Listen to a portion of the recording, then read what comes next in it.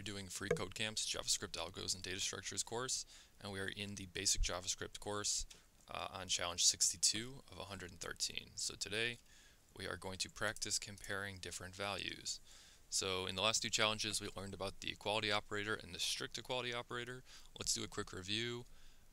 If the values being compared are not the same type, the equality operator will perform a type conversion. Then evaluate the values.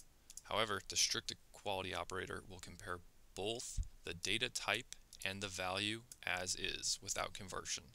Okay, so in the example, 3 equals 3 as a string will return true because we're using the standard equality operator, and the type conversion from string to number is performed with that operator.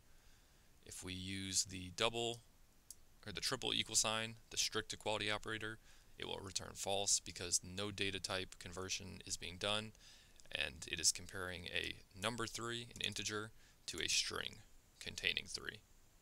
So let's see what we want to do. The compare equality function in the editor compares two values using the equality operator. Modify the function so that it returns the string equal only when the values are strictly equal. Alright, so in this editor here we can see that we have a function Comparequality. It takes in two values that we're just going to assign to A and B, and then we're saying if A equals B, return equal.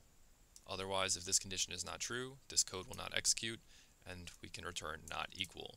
So currently this is returning equal because if we look here, we're calling the function and passing it a number 10, an integer, and a string 10. And because we're using the double equals, not the triple, this is a equality comparison, but not strict. So it is comparing and converting. So we can see here, if we say console.log, we log this guy, we should see equal. But if we add another equal sign to make it a strict comparison, a strict equality comparison, it is not going to be equal because they are not the same data types. Even though they hold the same values, they are not the same data types, and now they are because they're both numbers. So let's put that back in